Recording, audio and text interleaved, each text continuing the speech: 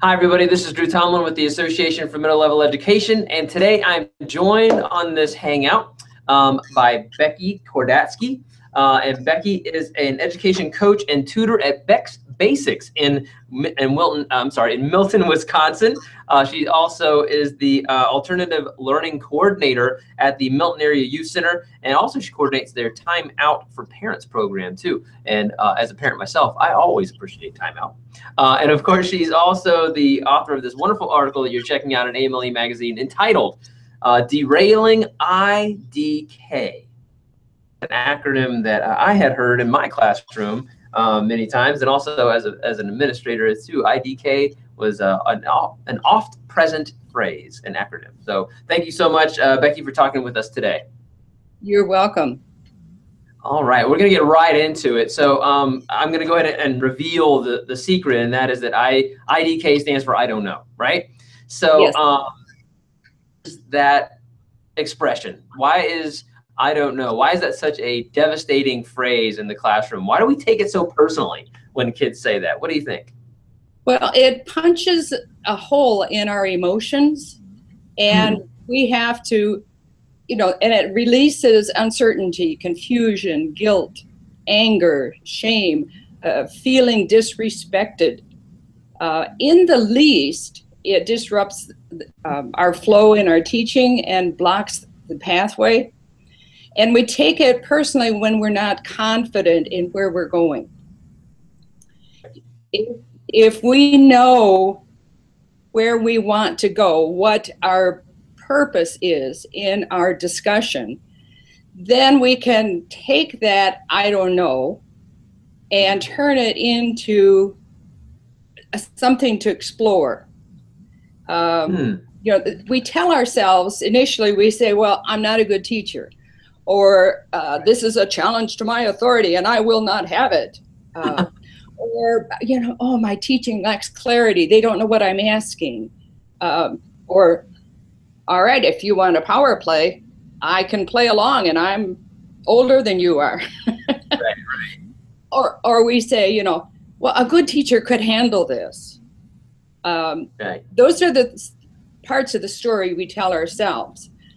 But if I know where I'm going, and following the train metaphor, if I know what track I'm on, then if the track is taking me to the right answer, and I want you to guess what the right answer is, and I want you to guess what's in my brain, then when you stop the train, it's, wait a minute, we're not going to get there. But if the goal is deeper thinking, critical thinking. Maybe the goal of the discussion that I'm having today is for the students to check their understanding. When I know that, and you throw an IDK at me, then I say, oh, the train is slowing down, or maybe I need to take a different route. I can do that. And then I can remove it from taking it personally. So go ahead. Yeah, go ahead.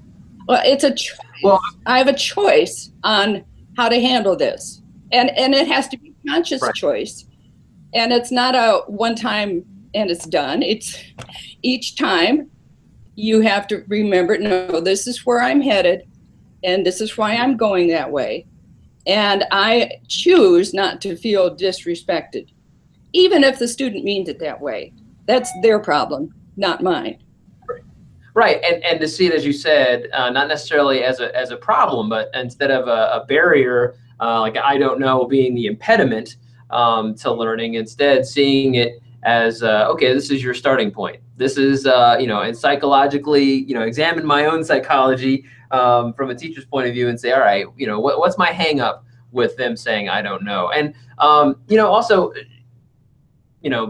taking away or dismantling or deconstructing like the teacher-centered classroom, right? So one of the things you talk about is to create like a safe classroom environment,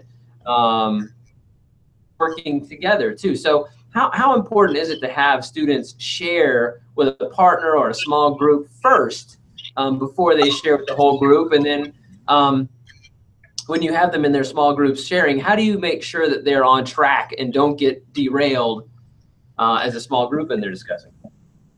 Oh yeah, that's their job, to get derailed, and mine is to say, no, this is where you need to go. It's okay.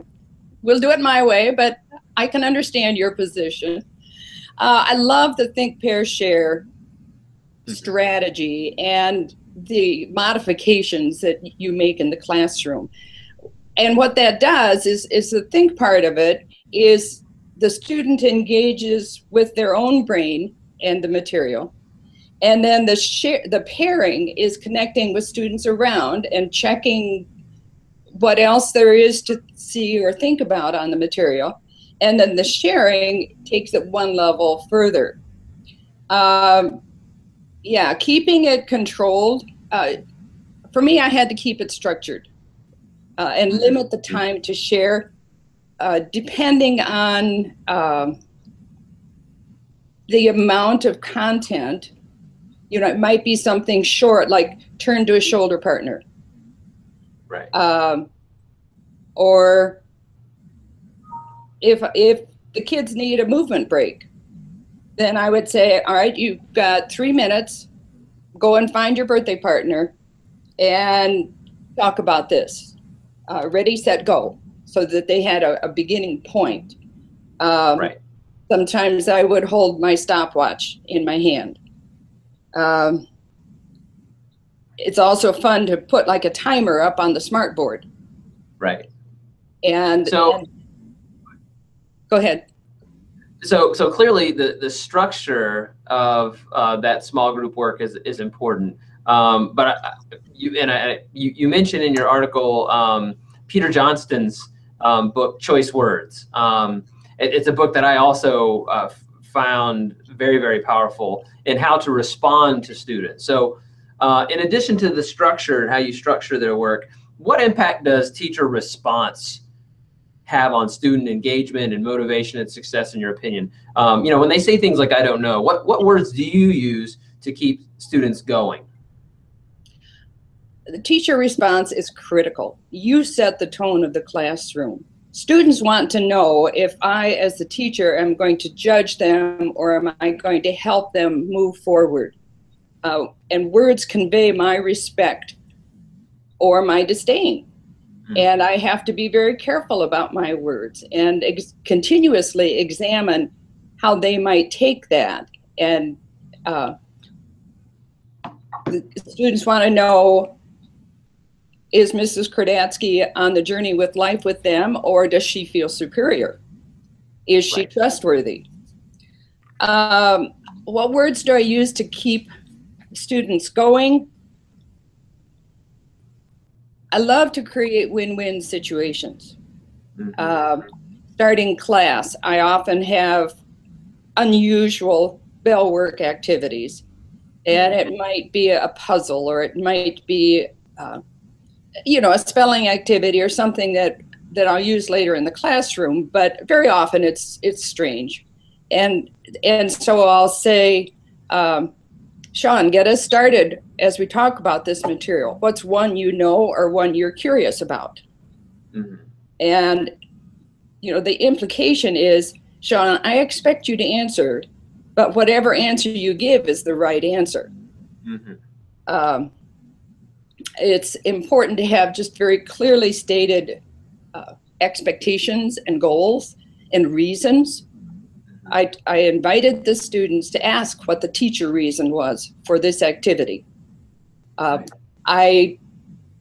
Giving them busy work is insulting to them. It's disrespectful of them. And so I did not give busy work. Now, I gave things that looked strange, but if they wanted to know what the teacher reason was, I could give it to them, and they were welcome to ask. I preferred that they ask respectfully, but oh well, you know, they're 8th grade. They're learning. Exactly. And some of that learning is learning not only what questions to ask, but how to ask them, those social niceties and decorum that they're learning along the way. Right. Also, it's a great opportunity to rephrase their uncertainty. and try to explore what part of this do they not know. One of my pet peeves is when someone says, well, just ask. Well, like with technology, I know that I don't know something, but I don't know what it is. All I can say is I'm stuck. Right. And so if the person puts me down for not knowing, that shuts me down. Right, exactly. And, you know, and so my students and I have a discussion about a discussion. I tell them, keep asking. And if it has to be the same question, ask it again anyway. Eventually, I will figure out that I'm not answering your question. And it's my job as the professional to explore what you don't know. Right. And you just have to be patient with me because it might take me a while, but it's fine for you to ask that question. Yeah. And you know, I was going to ask you a question about how to honor and celebrate that kind of uncertainty when I don't know happens. But you've already answered it, right? I mean, it's instead of shutting down their uncertainty, it's making sure they understand that it's part of the process, and perhaps more importantly, or as importantly, that you're there to help them with any questions that they have, and keep asking that question. That like you said, that's great. So if it's okay, I'm going to move right on to the final question, because you've already, you know, you're such an advanced learner, Becky, that you've already surpassed that question. Well, so, I've got a few more things to say about go ahead. Honoring and celebrating. Just really be respectful of how difficult this discovery process is for them. You know, it's just, that's part of honoring them.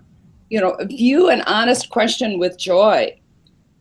Things like, your brain is asking a logical question, or that's exactly what your brain should be asking right now. Great. You know, thank you for being honest. Those kinds of things. You know, teach synonyms so that they can rephrase. I don't know. Well, I'm uncertain about, or I need clarification here, or something is keeping me from moving forward. That's all part of teaching. So, okay. No, I mean, yeah, I think that's really good. Thank you for that part about using synonyms, especially because when students get stuck in that script of I don't know, we sometimes need to provide them with an alternative script for them to learn, you know, like different lines in a play. If this is all the world's a stage, sometimes you need some help with a different script to use when you're on that stage. So thank you. I think that makes a lot of sense. You know, not only are you a master in derailing, you know, I don't know, but you're also a master of the metaphor, since you use the comparison of train derailment in your article. So the last question here should be a breeze. It's a metaphorical journey through food. So Becky, what do you think? Are you ready for it? I'm ready. All right. So if I don't know, if the phrase I don't know was a food for middle level education, what kind of food would it be and why? This is a tough one. I had a good, okay, this is a good one to chew on. But as I think about middle level students, octopus comes to mind. Ooh, okay.